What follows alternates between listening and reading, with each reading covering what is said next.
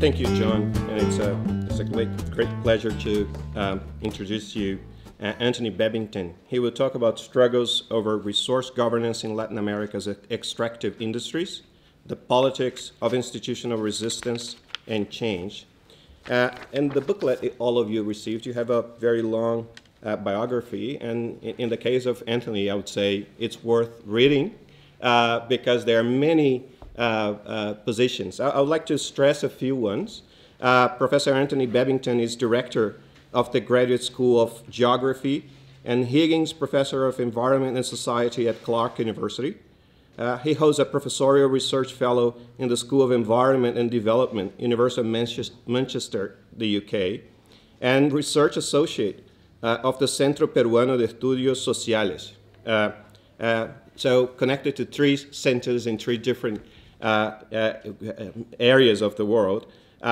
He's a member of the U.S. National Academy of Sciences, and his recent work addresses extractive industries, social movements, state formation, territorial dynamics, and livelihoods. So many of the issues that will be discussed throughout the conference.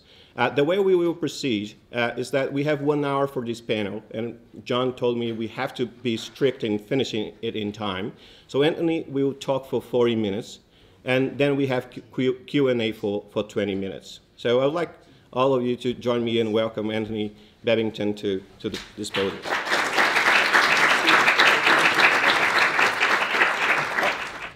Well, many thanks for the invitation.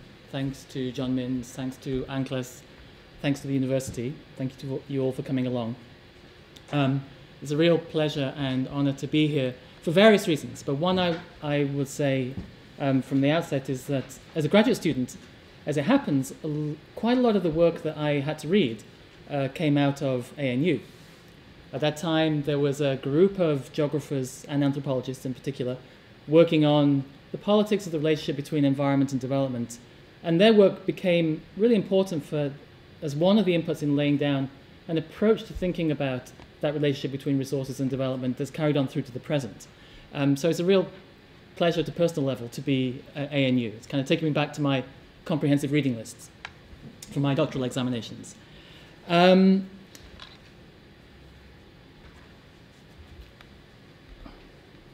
I'm going to have to see. There we go. When John was laying out the context of the conference, the point of reference was the growth of investment in and interest in mining oil and gas resources in Latin America over the last 20 years, 15 to 20 years. And there are different ways of trying to capture that increased interest. These are just 3 graphics. The 2 in the 2 bottom right and top left corner capture the increase in licenses for exploration for hard rock mining. The bottom left is rather a measure of exports, but the general message of these different ways of trying to capture that growth is that throughout the 2000s, from the latter 90s through the 2000s, the curves were, if not always exponential, they were certainly trending upwards. Now, some of those curves may have topped out a little bit in the last year or 2, but the general pattern is that of a curve that jumped significantly. One could put other curves there as well, which would be relevant for some of us in the room, which would be curves that would be trying to capture the changing degrees of interest of development agencies on the one hand and researchers on the other hand in extractive industries. And I think those curves would also be moderately exponential, but they would begin later than these curves. There's a sense in which both those worlds, particularly research, I think, in Latin America, has been a bit behind the empirical phenomenon. I think it's worth reflecting a little bit on why that interest has grown, both among agencies and among academics. On the one hand, I think among agencies, you have some agencies who've become increasingly interested in extractives because of the human rights issues, that human environmental rights issues that resource extraction has implied. You have other agencies, the Oxfams would be a case in point, where perhaps the primary reason has been to do with their larger concerns for indigenous people's rights and indigenous people's livelihoods, and the ways in which the rise of the extractive economy has affected that indigenous people's agenda.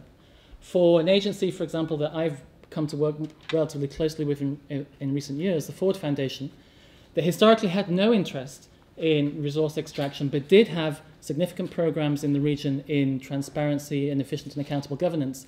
With time, Ford began to realize that in many of the areas they were working on governance problems, it was impossible to think through governance without thinking through resource extraction, because so many of the conflicts, particularly the subnational authorities were having to handle, were linked to natural resource extraction. The World Bank and similar sorts of bodies interested in the sector for a variety of reasons, not just growth, but that would be one of them. So resource extraction for agencies has become, I think, an important platform through which they deal with larger issues of concern to them: rights, indigenous peoples, governance, and so on. And I think for social sciences as well, there's been a recognition in that when the work on resource extraction is not just on resource extraction per se, but that it is also a platform for asking, and a necessary platform increasingly, given these sorts of patterns, for asking other social science questions. For example, questions about the relationships between the political alliances that underlie growth strategies, patterns of change in the state, and patterns of democratization, for instance, or the relationships between contention and institutional change. So resource extraction has been important not only in and of itself, but as a platform for other normative agendas in development and analytical agendas in social science. Which is my segue into the question that underlies, or the broad question that underlies the presentation I want to give today, which grows out of, this is not a presentation about the natural resource curse, but that's the background debate from which this interest in institutions emerges. Because beyond the arguments in the literature as to whether there is a natural resource curse or there's not a natural resource curse, or how to escape from the natural resource curse, that's to say this notion that dependency on subsoil resources typically comes accompanied with subpar performance in the medium to long term in economic development, social indicators, democratization. Whether that does or does not exist, what different parties in that debate seem to converge on is a recognition of the centrality of institutions and the quality of institutions in determining the relationship between resources and the qualities of development.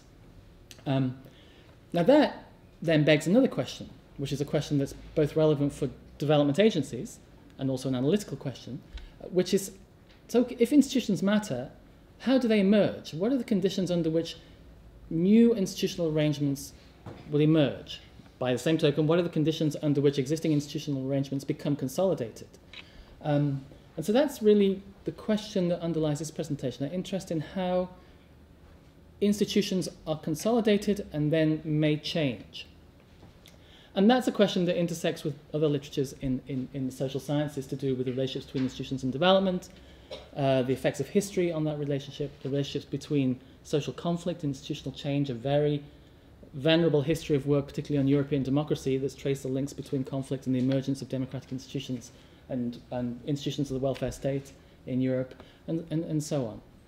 So that's the question that I want to hinge the talk around. And I want to just, before I get into the Latin American material, disculpa. Sorry, forgive the a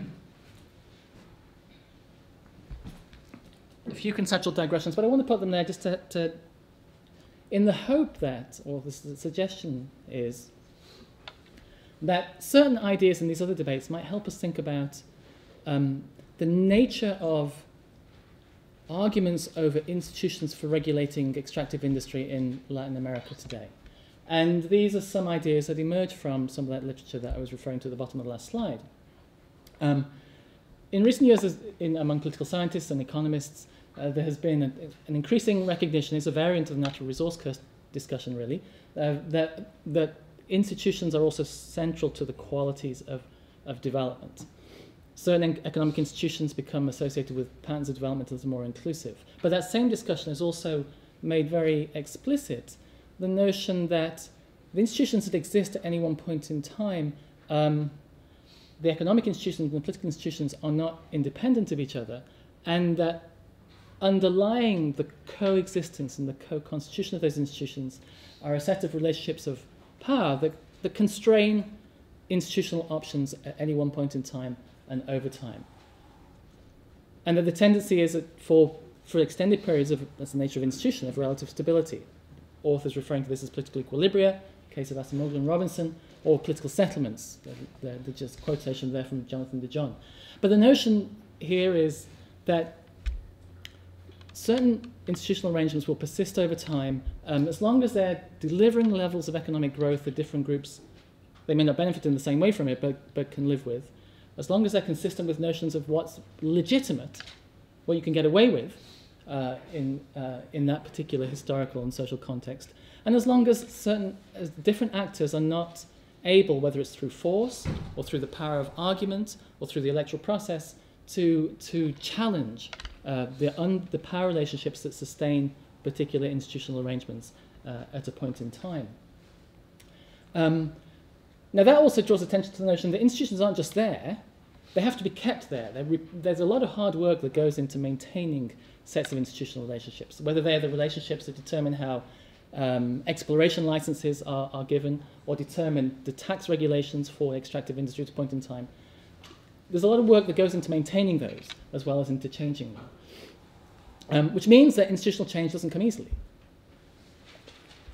But the literature, I think, also gives us some ideas, and I want to play some of these ideas in the empirical part of the presentation, about how change might occur in those relationships. I want to refer to three. One I've already mentioned, this literature on contentious politics that suggests that conflict may not just be a problem to manage, but analytically may well be an important driver of institutional change. Secondly, that arguments over ideas are not just so much fluff, that they can also be very significant in opening up spaces for institutional change. One can think about some of the transitions in a country like Bolivia, for example, in recent years, where clearly there's an element of contentious politics that helps explain what's happened in Bolivia, but also shifting arguments that have changed dominant ideas about how society should be and how resources should be governed. And then other languages that would draw attention to the notion that institutions change also because certain rules get displaced. Some institutions get placed on top of other institutions and they can't exist together easily in the medium to long term. Or under certain circumstances, a given institution gets reinterpreted and applied in different ways. An example there from the region might well be, for example, the shifting applications of notions of protected areas to limit or create, depending on the context, space for further extraction of natural resources. Plenty of cases, well, not plenty, but a number of cases in point in recent times. So the question is, what would drive those changes? Factors to do with changing coalitions in society that may derive from patterns of economic change, the emergence of new social actors, organized actors, mobilized actors, contending existing relationships, the emergence of what people in literature refer to as epistemic communities or policy networks. But that's like networks of people and institutions elaborating different sorts of arguments about how things should be. Arguments about, in this case, natural resource management, or arguments about the relationship between development and resource extraction. But by the same token, those coalitions and actors and epistemic communities there are different sorts of coalitions and different sorts of thinkers and policy networks trying to maintain existing institutional arrangements. So if you were to, in a very simple sense, and then this is where the blah stops in the presentation, that's really just a very simple model, not a model, a scheme, which I have to thank a reviewer of a paper for because they drew it for me, really. Of the idea that I want to focus on here, this notion that, at a macro sense, there's a co-constitution between patterns of economic development and dominant political settlements, but that there are certain spaces that might open up to do with social conflict and learning that might drive institutional change. In our case, we're thinking about institutional change in the regulation of extractives. So as I say, that's everything from institutions to do with free, prior and informed consent, to do with taxation, to do with land use planning, and so on and so forth. So the focus of what comes in the rest of the talk is asking that question. How far do those phenomena in that box help us understand the sorts of institutional dynamics surrounding extraction in the region? which takes me to my outline. The outline comes very late in the talk. I've dealt with the first point already. What I want to do now is just reflect, say something about ways of thinking about the factors that have driven, or that continue to drive, but that have driven this expanded interest and investment in resource extraction in the region. And then I want, in a subsequent section, I want to suggest that some of the forms driven by that expansion have themselves helped induce new forms of mobilization, new forms of conflict. And then I want to close up pointing to examples of where one might be able to say that those new forms of mobilization, those conflicts, have helped craft institutional change, but I want to say that in most instances, that change is very much incomplete. And I think perhaps part of the explanation of why extractives has become such a contentious political theme in the region is precisely because some of those debates around institutions governing extractives are so uncertain right now. So that's what I want to get through. Now, there's a narrative about the growth of investment in the sector that we all know that's more related to international factors to do with new sources of investment, growing demand, increasing prices, although, of course, prices have dropped in recent months. And that's part of the story. What I want to focus on here, however, is this a second part of the story. Not to say that it's the most important part, but I think it's part that's not necessarily reflected on quite in the same way, to do with domestic factors that help understand this growth of investment in the sector. And I want to focus on the third of those in particular and suggest that part of the explanation of where this increased interest in the sector comes from has been to do with what you might think, what one might call of as national political projects. Now, these ideas are just very general, but this is what I want to elaborate in the next few slides. And I want to just use it just with a slide or two slides on 3 or 4 countries, just to try and make the point. So in the case of a country like Peru, which has seen particularly significant growth of investment in hard rock mining and hydrocarbons, it seems to me that one can craft an argument that says that what's happened to extractives in Peru has to be understood in context of the period since Sendero. That it's not accidental, it's not insignificant that the first large foreign direct investment in Peru, post-Sendero, it wasn't even post, it was just as the war was beginning to wane, was indeed the investment in the Yanacocha gold mine in Cajamarca.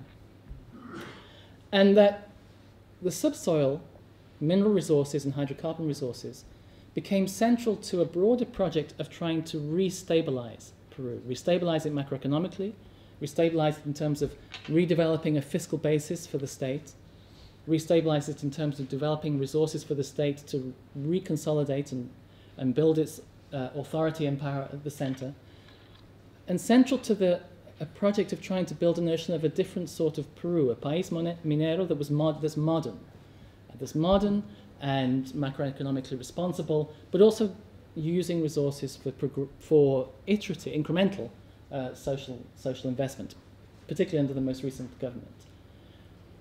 So beyond all the World Bank reforms, which are part of the story in Peru, and beyond all the interest of Newmont or Barrick or Rio Tinto, I want to suggest there's something else that helps explain the Peru story as well, which is about a national political project of post-conflict reconsolidation in which the subsoil plays a really important part.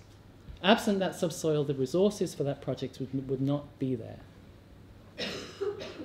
And in very different sorts of ways, it's not post-conflict, but in very different sorts of ways, I think there's something not dissimilar in the case of Bolivia, where notwithstanding the very significant ideological and social differences between the Sanchez de Lozada period and subsequent governments and the Morales and Mas period, those different regimes have all placed natural resource extraction at the center of their larger projects. So in the case of the current government, natural resources and indeed this is not unrelated to the emergence of mass as a significant political actor, are bundled with arguments about sovereignty and about historical debts that have to be repaid, social debts that have to be repaid. And they become bundled with discussions about nationalization and taxation and so on and so forth. But that the mass model as a political model would simply not be viable absent the natural resource base. And that, among other things, I think helps explain recent, well, not just recent, but interventions, particularly by Garcia Linera, but one of the more recent ones saying, well, we will now allow hydrocarbon extraction in protected areas. And these are just a few quotations that I've used in papers elsewhere from Morales and from Garcia Linera to try and draw attention to that centrality of the subsoil in this political project. So you have Morales, well, these just in no particular order. Morales saying, necessity obliges us to exploit this natural resource, the gas, the oil, for all Bolivians. If there's oil, you know it's for all Bolivians, and this money we collect from gas has to go to all Bolivians. What then, and this is in response to an NGO campaign in Bolivia, is Bolivia going to live off if some NGOs say Amazonia without oil? They're saying, in other words, that Bolivians should have no money and that there should be no Juancito Pinto, Renta Dignidad. He's drawing the link explicitly between the existence of social protection programs, social investment programs, and the extraction of the subsoil resources, particularly hydrocarbons. And that those programs, in turn, are central to the legitimacy of the mass project because they are vehicles through which mass establishes legitimacy with broader parts of the population. In case of Colombia, I understand there's representatives in the room, albeit with different matices, different nuances, there's a certain continuity in the centrality of natural resources, both in the Uribe period and certainly in the Santos government, where the National Development Plan identifies mining as one of the 5 locomotoras of the National Development Plan.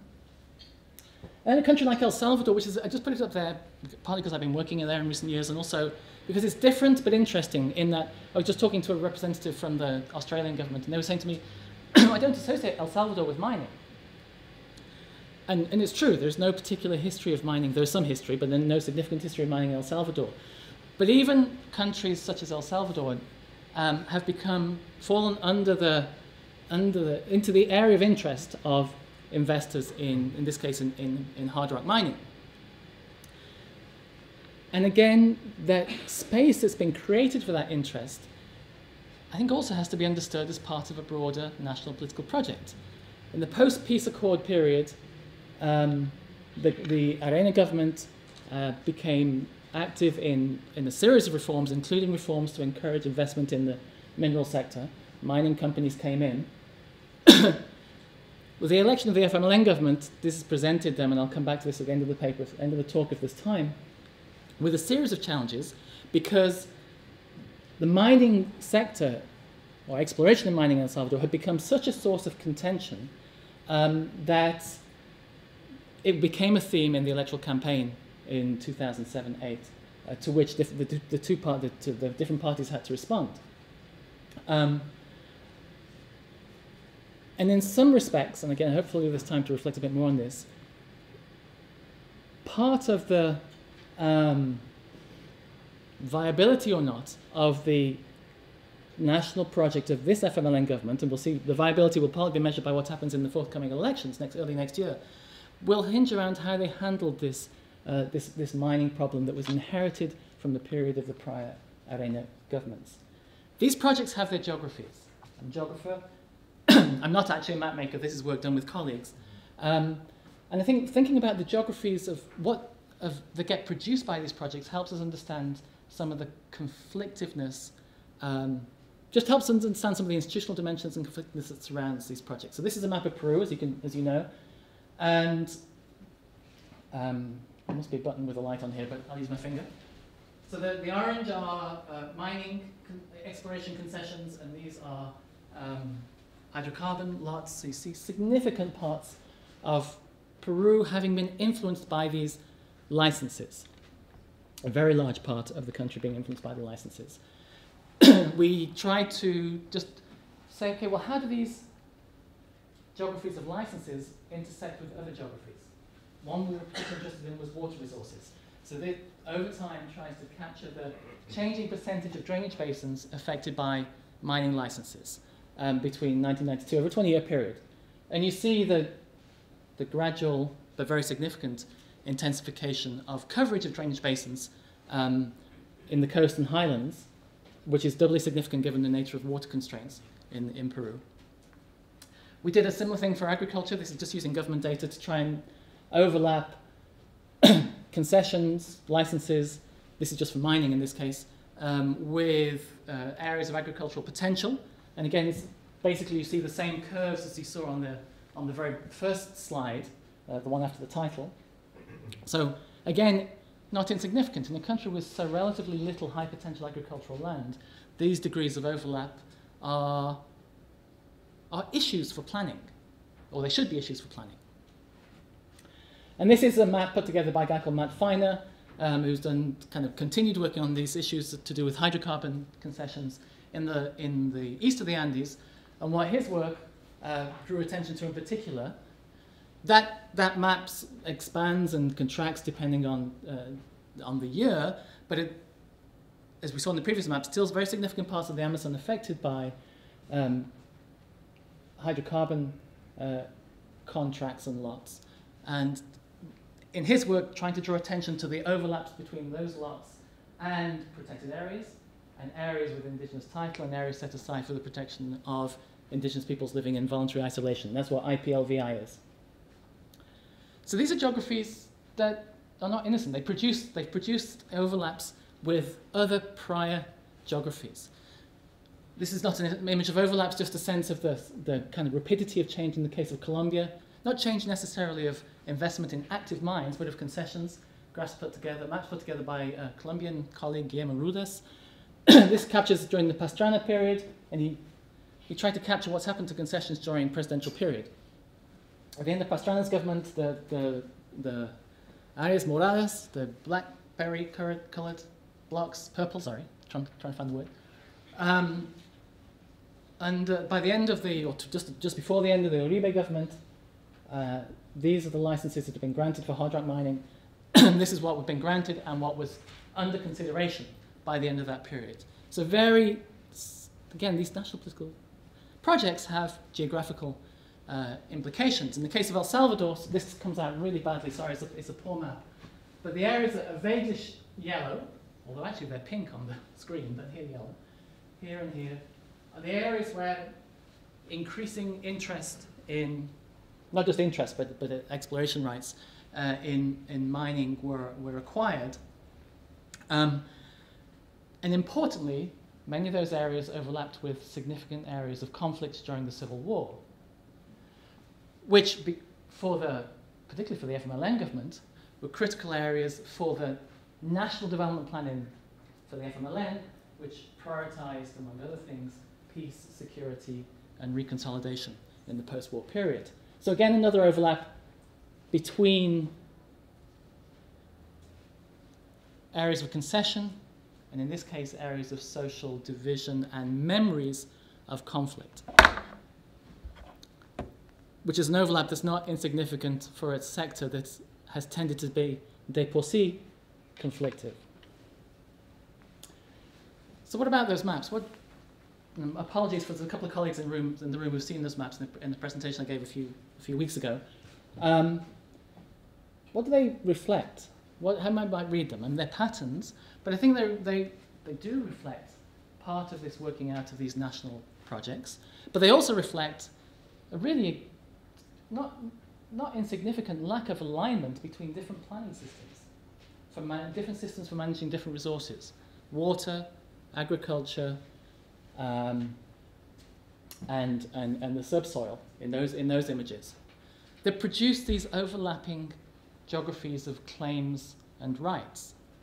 Because the concessions are rights, they have legal force. And so these poorly aligned or non-aligned planning systems and governance systems are producing, with their different institutional forms, these overlapping geographies of rights and claims. And really implying different visions for how national space should be occupied. and by who, and how national spaces should be governed and by who.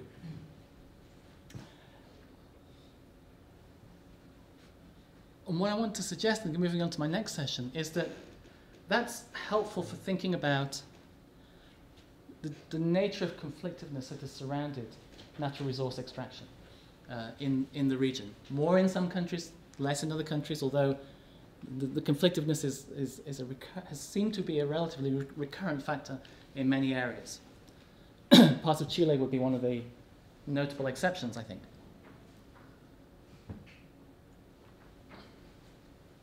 Because in the language of some of that earlier, more conceptual discussion, 15? Great, thank you.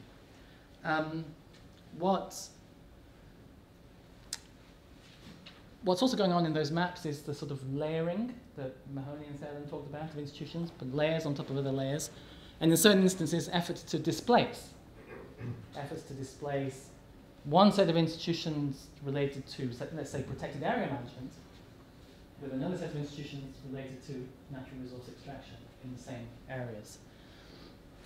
And that those patterns of displacement and layering of rules throw light on axes of conflict. And I want to just talk about 5.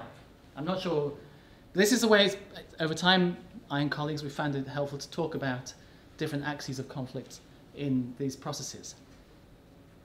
The first relates to uncertainty. One of the arguments about the maps of concessions that I hear often, and I think there's a lot of legitimacy to the argument, is that the concession maps overstate the significance of what's going on, because they're not maps of mines or maps of wells or maps of pipelines. They're just maps of rights to explore. Rights that are possessed, but they may not be drawn down in all cases. So one of the arguments is that these maps overstate the extent of the influence of this sector. So do they say anything at all? And one of the things that I want to argue here is they still say something. And they actually convey a sense of the geographies of uncertainty produced by these processes. Because when you find out, not because you've been consulted, because concessions for exploration are never consulted, but when you find out, or virtually never consulted, never say never, as I'll say to my daughters, when you find out there's a concession under your property, under your community, under your valley, under your apple, then your sense of the future potentially changes forever. Your sense of what may happen to your water resources changes forever. And then on top of it, that uncertainty gets made even more acute because some of these international ideas that circulate about contamination, about acid mine drainage, about water resources, only accentuate the uncertainties that you would feel otherwise, anyway. So one thing these overlaying sets of claims and rights on resources do, I want to argue, is produce uncertainty. And we know from the literature on social movements and social mobilization that it's not that uncertainty always causes mobilization, but there is a link between rapid increases in uncertainty and potential for protest. Other parts of these geographies produce loss of something. So these are just a few images. And again, in this case, which is actually from Yanacocha, again, this can seem like a kind of vague, fluffy idea. But it's certainly come up a lot in our interviews. I don't know about other of you in the room. It's a sense of loss of landscape. Losing landscapes that meant something to you and your forebears, either symbolically, spiritually, or at the very least in terms of memories. They get lost. That's less the case when it's mining by Socorron, but when it's open cast mining, as many of these projects are, landscapes that get lost, resources that get lost. At the top, it's a community that had its pipes, but it lost its water, and so the water was now being delivered by tankers. And then this is an effort to map, and absolutely the map overstates because of the scaling of the map, but was an effort to try and map something that I just don't know how to translate into English. There must be a term, pasivos ambientales, due to sort of environmental liabilities due to the histories of mining, that are also losses. So another axis one around uncertainty, one around loss, helping to explain sort of narratives of complaint and contention. Something else that I think, again, can seem fluffy, but it strikes me as important also, is that those maps imply different ideas about how space should be governed and by whom space should be governed. And there are many potential indicators of that, but in one piece of field research, which is in the Chaco, in Tarija, in the east of Bolivia, southeast of Bolivia, really struck me with these signs. These signs are inside a TCO, kind of proto-territorial claim for a Guarani group, the TCO Itikowasu. But Itikowasu is also on top of a very large gas deposit. Actually, not both Itikowasu. The Repsol is Itikowasu. This is just down the road, the Petrobras one. But you're inside the TCO, and the signage carries the symbols of the hydrocarbon company, just as a sort of everyday marker in the landscape about shifts in who's governing this space, shifts in the governance of space, shifts in who's claiming authority to put street signs in the ground and tell you where things are. But of course, not everything is loss at all. These are also geographies of opportunity, of potentially vast opportunities. Some around employment, much more limited, many more around community development funds and new infrastructure, and yet more, in some countries more than others, depending upon the tax codes, around tax transfers back to the areas in which the extraction has occurred. But by the same token, those opportunities, by definition, and again, this is where it's a very simple idea, but by definition, spatially, the distribution of those opportunities is going to be uneven, depending on how close you are or not to the mine site, depending upon where you fall on either line of administrative divisions, and some receiving more tax transfers, others receiving less. So that produces phenomenal opportunities, but that are also unevenly distributed, locally and also nationally. Particularly when those tax transfers favour areas where extraction occurs, areas where extraction is not occurring are certainly not benefiting in the same way. I think that also helps explain some of the dynamics in Bolivia over the last few years. I've worked closely with a colleague, a Spanish colleague, Javier Arellano, and his work suggests that at least for the mid-2000s, 2004 through 2008, there was work that was more quantitative, more econometric than anything else. But more conflicts could be explained by struggles over tax transfers than struggles over human rights, water, loss, or anything. And those are struggles that take various forms. They may be contention around local elections. They may be efforts to recall the mayor, which are also efforts on the part of other political groupings to gain access to the same resources that the mayor was governing. But the pattern was that opportunity in the form of tax transfers was generating significant conflict. I'm going to skip this one for reasons. How many? 9 minutes? Yeah, I'll skip this one. This is all, I think this, anyway, I'll skip it. So, just in terms of trying to tie some of these loose ends together, I'm not sure I'm tying them together, but to throw out some closing thoughts. If these processes are producing these kind of overlays of institutions and of claims, of anticipations and of fears, it's not unsurprising that they come accompanied or they help create new, not necessarily brand new, but new axes of conflict, and have been associated with the emergence of actors contending issues around those conflicts. Actors of various sorts. Actors that may be rights-based in their contentions, human rights claims, water rights claims, whatever it may be, but also actors who come together to claim access to rents, access to opportunities. There's not time now to go into any detail, but another pattern that's also clear is that in most of these mobilizations, it's very rarely the case that these organized actors are brand new. They're issues being adopted by pre-existing organizations and movements. And in the process of adopting them, that may change elements of the organization and the movement, but they're being adopted by those movements and became part of a more general agenda.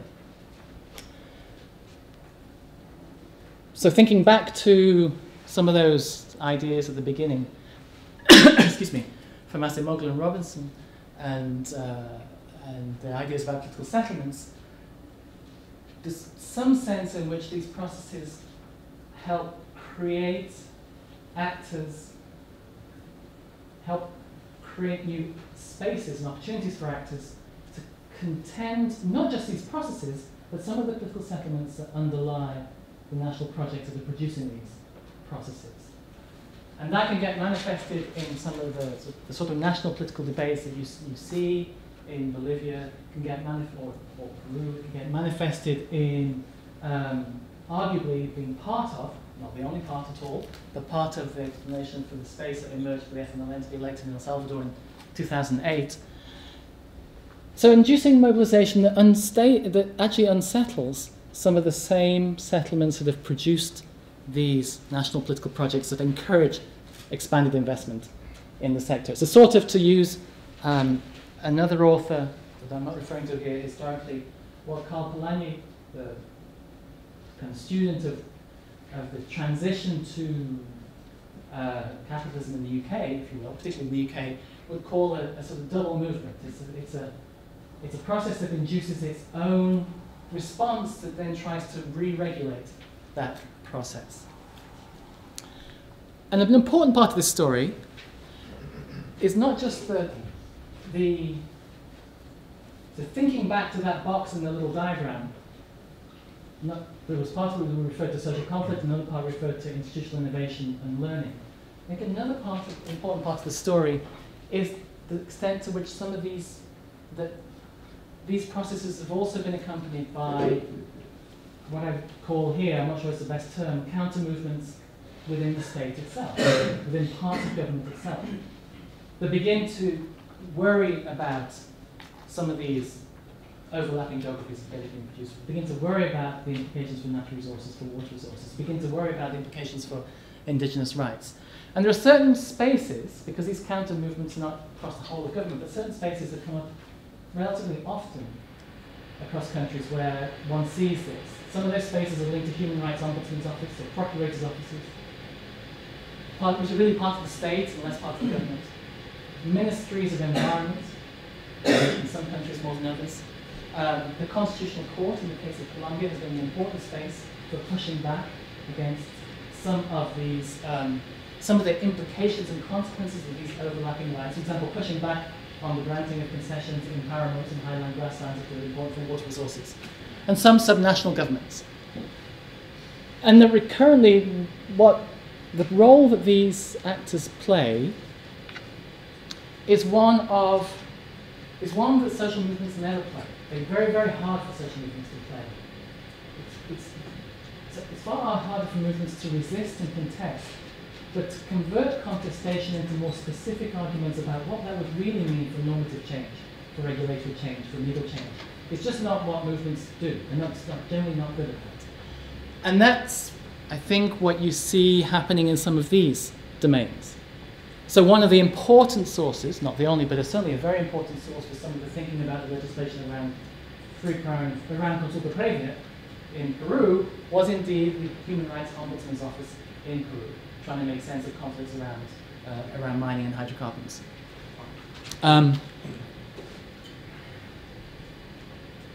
So these are bodies that kind of are able to, the role they play, consciously or unconsciously, is translating demands into proposals for regulatory change, whether it's around prior consultation, around land use planning, around water resource management. And again, there's not much time to talk about this, but also what's, I think, important in many of these instances is that the Constitutional Court would be an exception here, but that the people involved in those processes are all referred to there as in-migrants into the state. They're oftentimes been people who've worked elsewhere beforehand. And political openings have created conditions such as those people move into the state, and move into government. But they've worked in NGOs, they've worked in the academy.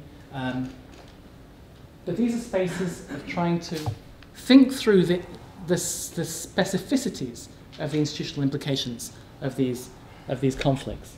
5 minutes. Thank you. I won't say much about the next slide. I'm hoping a couple of colleagues later today and tomorrow will have more to say.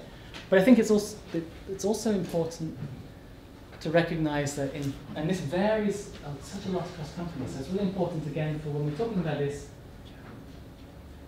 but in the same token, you can't say the government does this, because you have ministries of environment who are thinking differently, human rights ombudsman's offices are thinking differently, obviously. Same for companies. Some companies where you see much more discussion within in-house about that's driven by concerns about what this means for the security of an investment environment in which they're operating. Efforts to innovate from within inside companies, as well as from their shareholders.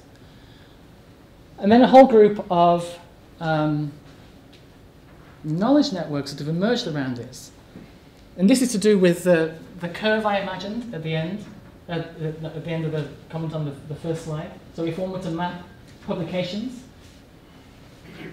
or graph publications about hydrocarbons, about extractive industries, about mining, they'd also show that jump. Well, that's also reflective of the emergence of new sorts of knowledge networks around these themes, trying to produce ways of thinking about what the devil's going on.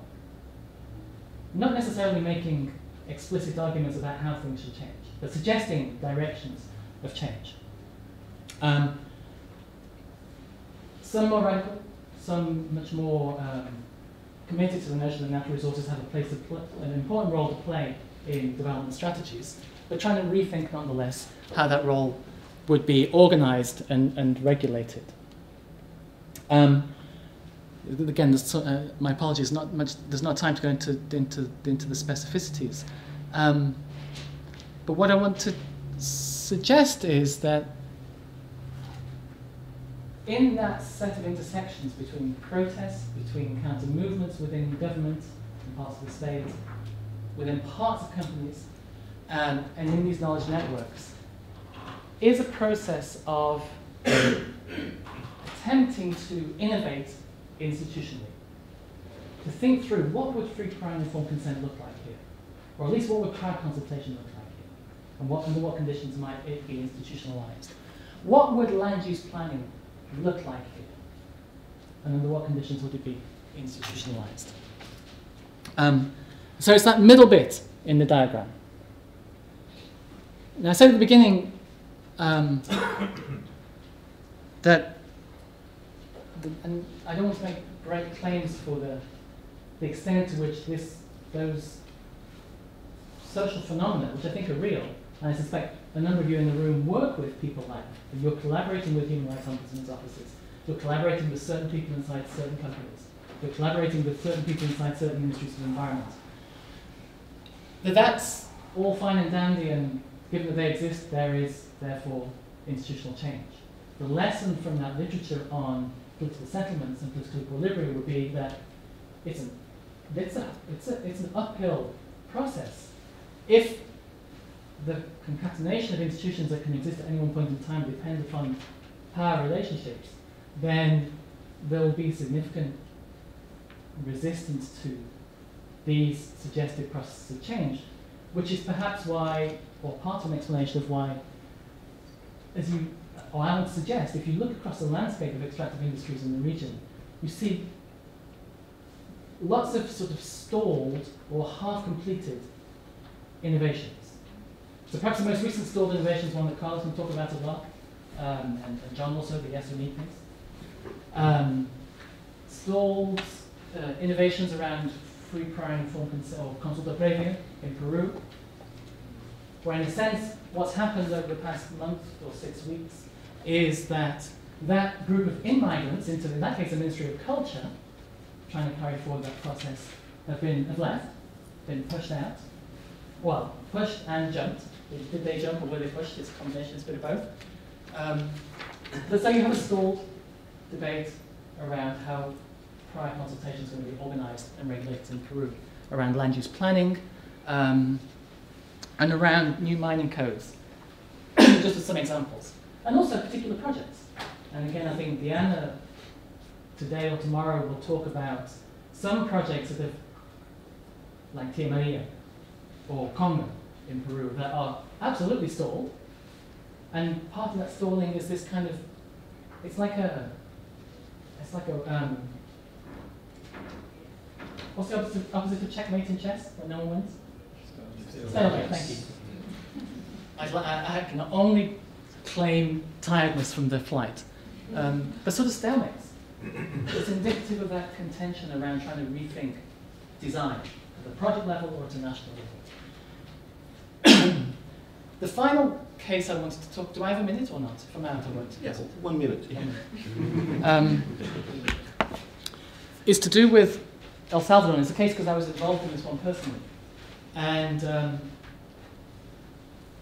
under the FMLN, this FMLN, the only ever FMLN government in El Salvador, the decision was, and this was an institutional innovation, to say, okay, we're not going to jump headlong into redefining the mining code straight away, the mining law, the mining policy.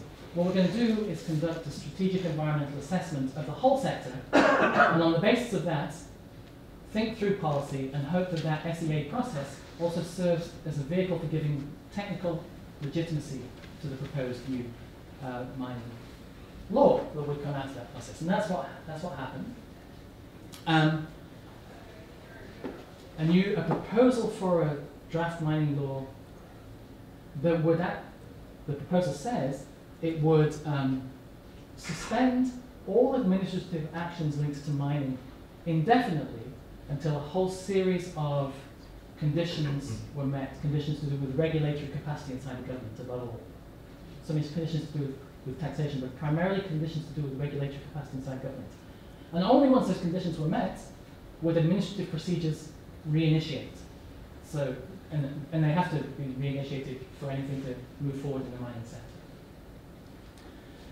And yet that proposal is kind of sitting now, languishing inside the assembly in El Salvador.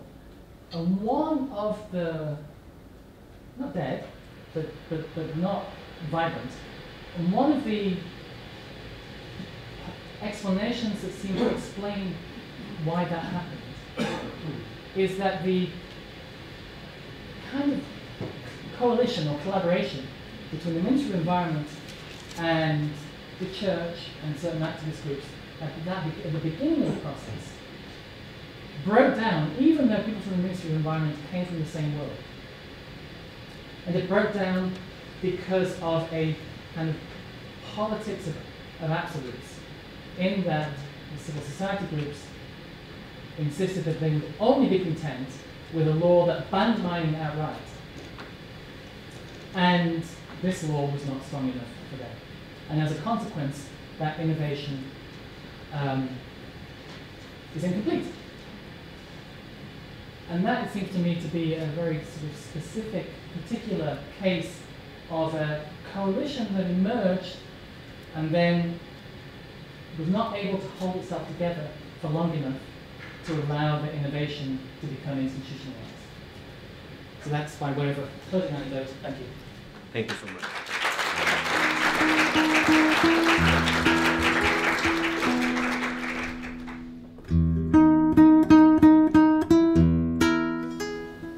The areas that became attractive to mining ultimately are defined by the combination of geological potential and accident.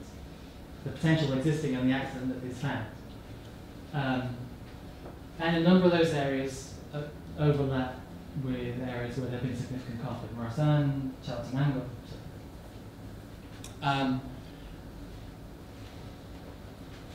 The process of allocating those licenses to do that exploratory work would happen through one ministry in which it would seem that which is not dissimilar to many countries, where the ministry is operating according to the ministry's objectives.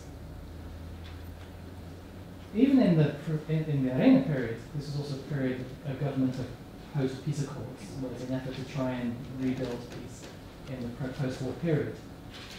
So even in the Arena government, there would be parts of government that would be more worried about what needs to be done to guarantee and stabilize peace. And those parts of government were not talking together in that process. So the FMLN government then comes in and elaborates, a couple of years into this period, a national development plan that emphasizes peace, democratization, rights, security. Those overlapping geographies become even more of a problem because they challenge the viability of some of the strategic objectives of that larger plan. There are instances, I think less in the case of El Salvador, there are instances when there is a clear notion of trying to encourage extractive industry in certain areas for broader development processes. I think more often the process is al revés, and it's that the geography of the initial exploratory activity is determined by other factors, and then ex post facto, the work has to be done to then link that to an agenda for development. So, so development, if you think of it in very, very crude terms, very simple terms, very often development is thought through in función de mining, rather than mining being thought through in función de development. One of the things that came to mind to me when you asked me a question related to where the public sphere is in Latin America. Because one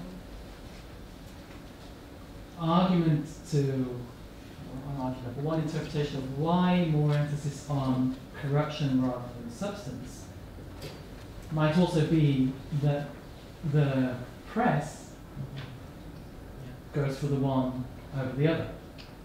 And that in turn helps induce certain sorts of behavior, but also constrains debate. So I think there really is an important question about where the public sphere is in the region. My intuition is that oftentimes there are actually more kind of decentralized, localized public spheres, and there are a few where substantive debate occurs, and there are a few national institutions that help bridge those debates to foster substantive national debate. And with exceptions, the press, which is the primary institution, the universities would be the other, I suppose, does not necessarily do that well. Which again may have implications for how one thinks about democracy in the region. So if the quality of democracy is defined not only by, and I'm not saying that we're any better in the States at all, apart from New York Times perhaps, but and National Public Radio, but if part of the democracy is defined not just by electoral processes, but by the creation of a public sphere for serious debate about substance. This is me betraying my old, for the social theorists among you, my old Habermasian preferences. Then the democracy is impoverished in that sense, because if there's not a vehicle for having those public debates, that in turn has implications for the criteria that people draw upon when they make their votes in moments of elections.